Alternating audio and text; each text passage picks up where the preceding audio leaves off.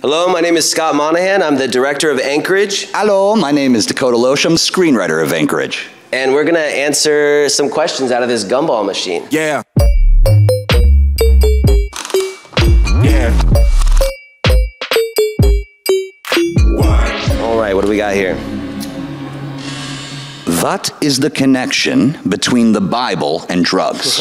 Well, there's, in a lot of American folk songs, they talk about a Bible on the dash. And it is a way, if you were doing something illicit, if you were speeding, if you were driving too fast, or maybe running drugs, if you have a Bible on your dashboard and you get pulled over, maybe the cop says, they're just some good Christian boys caught up in a little bit of sin, and the Lord will save them, and we can send them on their way. But also, it is part of the dichotomy of religion in America, a country founded on Christianity and the Bible, and inside of it, such the American dream and corporate greed and pharmaceutical. And like, we're the only country where a song like, one toke over the line, sweet Jesus, one toke over the line, that's an American song. You know, you get high off God the same way you get high off pharmaceutical. We're an American band. Okay, let's do another one. Okay.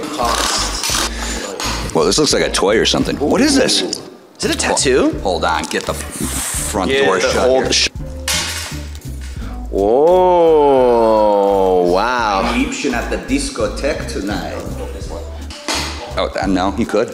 Yeah. Oh yeah, it does work. All right. What is the Florida legend, and how did you find out about it? So I had family living in Florida in the 2000s, and that's when the opioid boom happened, because 85% of America's opioids, the entire nation, was prescribed through the state of Florida with no regulation. So you could go there and it would be a drug runner's El Dorado. You can get pills for so cheap, and if you could take them up the state, or you could take them even farther, then you could make a lot of money off of it. Like, that was the idea. Now, John tells Jacob in the movie that you could sell a pill for $250 a pill. And even Jacob is like, $250? Who is gonna buy a pill for $250? You know what I mean? Believe in the dream, bro. Because if you believe in the dream like I believe in the dream, buddy, you're a millionaire, you don't even know it. Yeah. Okay. Can you repeat the German rhyme? Okay, I'll do it the best I can, but I have to tell you, I learned this from my father, who learned it from his first wife when he first came to visit Munich. So it's a photocopy of a photocopy of a photocopy, but it goes, eine kleine Pietmaus ging zum Rathaus, und der Sieg verkaufen, het Sieg verlaufen. Sitzt da in der grüne Gras und pischt der ganzes Haus raus. Which means? Yeah, one little Pete Mouse wanted to buy something, so he went to City Hall, but he got lost, so instead he sat in the green grass and completely pissed his pants. Is that true? We'll never know. That's what we think. Oh, yeah. Oh. Hello. So do you eat it? Oh, jeez. I'm sorry. Who put that there? The Oldenburg beer. You have one too many, and you can have too many more. How did the two of you get along as actors and directors in the movie? Right, so you're the director, I was the screenwriter, we were both actors, so you have to divide some duties and such.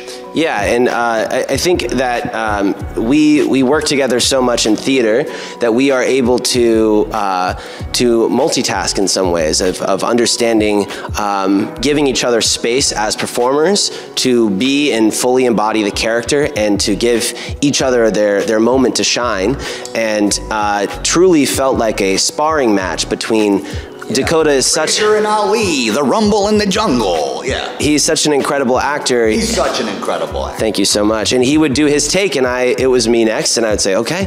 But we also brought an associate director, her name is Meredith Trinan, and she would watch my performances and Dakota's to make sure that there was nothing that we were missing, since we were covering so many roles. And she saved this, the film, you know, in many ways of being there to help us be able to fill multiple roles girls at the same time. And yeah, and because it was such a small crew, you know, 5 days of shooting with 10 people, and shooting chronologically, everyone was on the same page and everyone helped out. We all kind of kept track of what was going on. So it was because of our community that it was able to work.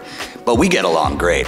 Yeah, yeah. Reading lines with you, and you're like, you would say your line, and then you're like, blah, blah, blah, blah, blah, blah, blah, blah, blah, blah, my line, blah, blah, blah, blah, blah. And that's how I work. We're running scenes. Are you going to try another one? Let's do another one.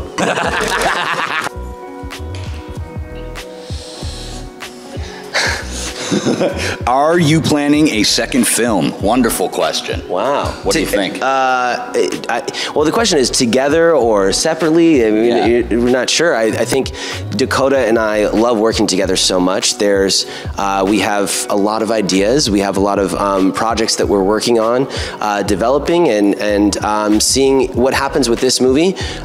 Your support as audience and this film festival in Oldenburg and the international support, it is a huge thing for independent filmmakers to share and spread the word, because it makes it possible for us to make another film. Yeah, come see our screening. We're playing Friday at 7 p.m. Friday at 7. Saturday at 4:30. Saturday at 4:30. Check out Oldenburg for more info. We're going to be at both, doing a Q&A afterwards, live with you, the audience. Thank you for being there. Invite your friends. Bring your mom. Bring your grandma. Bring your grandpappy.